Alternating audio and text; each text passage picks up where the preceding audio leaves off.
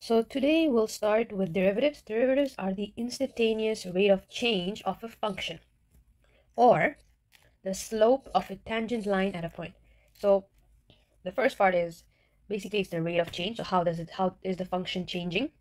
And the second part is it says that it could be the slope of a tangent line. So let's say you have a function like this and there's a point here. Well, tangent to it would be this line. So it could be the derivative could be this, or it could also be like the change in how this is increasing. So there is a formula for it. So the derivative of f of x is basically the limit of f of x plus the h minus f of x over h as h approaches 0. So this is our function f of x. This is h is like the change, is about the change. As the change gets smaller and smaller to 0, basically as the change gets smaller and smaller to basically like a point, how is the function overall changing? So f of x plus the h minus f of x, that's our change over an interval which is h, and that interval is getting smaller and smaller and smaller. We're basically reducing it to 0.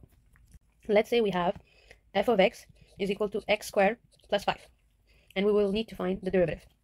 We need to find the derivative, and we can use this formula to find it. So the derivative of f of x is equal to the limit as h approaches 0. So we have x plus h. So instead of x squared, it is going to be x plus h squared plus 5 minus f of x. So that's just our function, x squared plus 5 over h. It is equal to the limit as h approaches 0.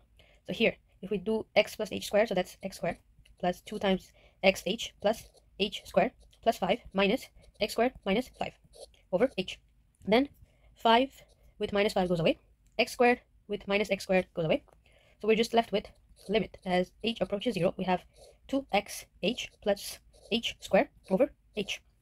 Now if we decide to factorize the h, so the limit as h approaches 0, and we factorize the h, so we're left with 2x plus h over h. H with h goes away, so we're left with 2x plus h. And as the limit is approaching 0, we're just left with 2x, because this is 0.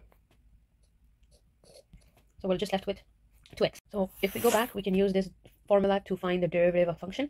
Now in the next videos, you will have rules of differentiation where it's easier to just follow those rules rather than just use this formula.